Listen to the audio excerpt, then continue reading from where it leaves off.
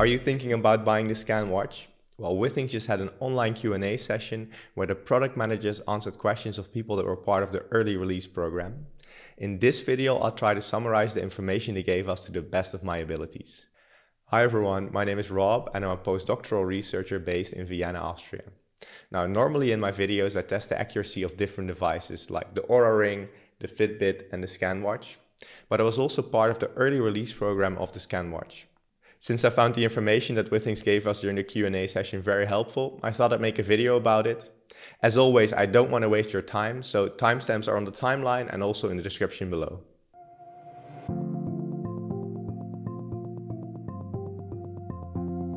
The pre-release version of the Scanwatch had the final hardware, but not the final software yet. It came with the version 0.9 software, whereas the release version will have the version 1.0 software, which comes with several extra features. It will have atrial fibrillation detection via PPG, which basically means that they will use the optical sensor to monitor if you have AFib. And then if you do, they will give you a warning and suggest that you might want to do an actual EEG measurement in that moment. The latest version of the firmware will also come with high and low heart rate detection. It will give you alerts and notifications about your SpO2 levels, so your oxygen saturation levels. Finally, they will activate a shortcut feature where if you long press the crown of the watch, it will activate the ECG, SpO2 measurement or the workout feature. They also mentioned that a month or two after releasing the watch, they will update all watches to the version 2 software, which will include at least 2 new features. They will add oxygen saturation measurements during the respiratory scan at night, which you will be able to see on the timeline.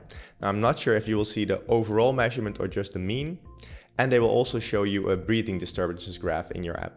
Finally, they're also working on ways on better presenting the data to you in the app. For instance, heart rate is something they're working on and getting a better representation of that you can more easily see that during workouts or during the night you had a certain heart rate.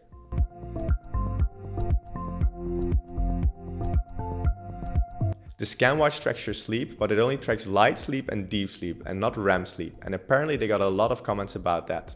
Now, they didn't expect people would find it that important, but based on the feedback they're now gonna add it as a feature, though they did not say when.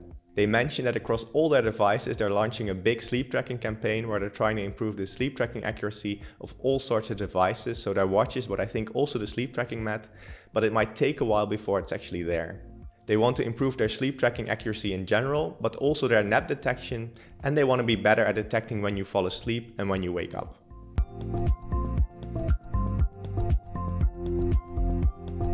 During the day, the Scanwatch measures your heart rate every 10 minutes, and it takes about 30 to 60 seconds to get a reliable heart rate measurement, so this is not a continuous heart rate measurement at all, whereas other devices like the Fitbit do provide you with continuous heart rate measurements. This was a feature several people had suggested might be nice to add as an option for the Scanwatch, where you could say I do or do not want to have continuous heart rate measurements, which would of course have a big impact on battery life. So will this be added to the Scanwatch? Well, in short, no. It's not in line with the philosophy of Withings. What their thinking is that in general people just want to track general changes over time in their heart rate, so overall patterns. And for looking at long-term changes over time, indeed a single measurement every 10 minutes is enough because they add up. You do it every day, every week, every month, every year. So over time you get a lot of measurements and you can see from one year to another, did my resting heart rate decrease, for instance. And I think that's a fair assessment that fits that purpose. Personally, I would like continuous heart rate measurements because I want to look at specific events as well. Now, what do I mean with specific events? Let's say that I have a presentation at work. That's about 15 minutes. I wanted to see how much did my heart rate increase during that presentation. Then if it only measures your heart rate every 10 minutes, I will likely only have a single heart rate measurement during that presentation, and I cannot really tell what happened to my heart rate. So personally, I would like continuous heart rate monitoring because I do want to look at these specific events that are not sport related.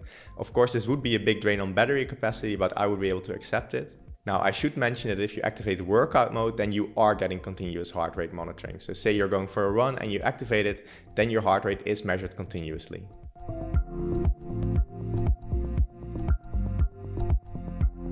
So will there be third-party app integration? The short answer is yes. They mentioned, for instance, that Strava will be coming to the Scanwatch. Now, what I think this means is that on the watch you can see the miles you've run and your speed and stuff like that. In general, at least as best as I can remember, that developer program is called Partner Screen. So there are probably more apps coming to the Scanwatch, though those are all the details that they provided.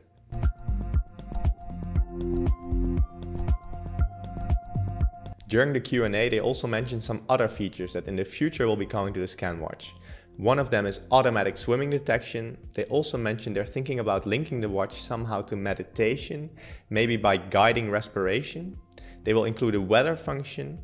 As I mentioned before, they also said that heart rate visualization in the app will be improved so that after certain workouts or after sleep, you can get a better impression of what your heart rate was like during that time period. They also mentioned that media control will be added, but it will take at least until 2021 until that gets rolled out.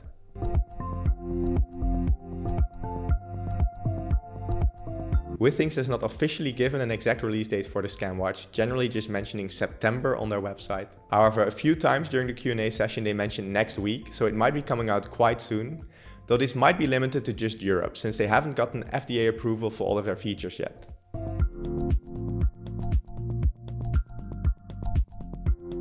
Withings has done several clinical trials in Europe that are meant for the scans that the Scanwatch can do. Specifically, the 3 that they have completed are arterial fibrillation via ECG, the SpO2 manual measurement, so that's medical grade, and arterial fibrillation via PPG. And they're still running one, and the one they're still running is about sleep apnea.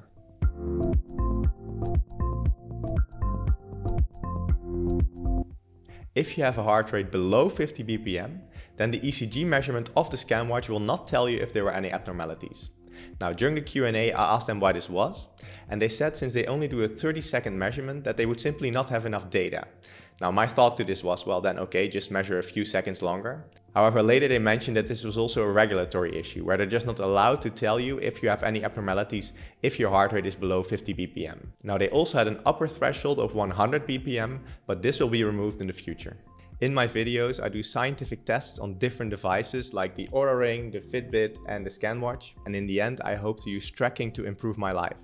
So if you like that subject and like this video, consider subscribing to my channel. And also consider giving it a thumbs up because it makes it easier for other people to find my videos. I'm actually working on an analysis about the accuracy of the step counter of the Withings Scanwatch and another analysis on the Oura Ring as we speak. But for now, thank you for watching and see you in the next video.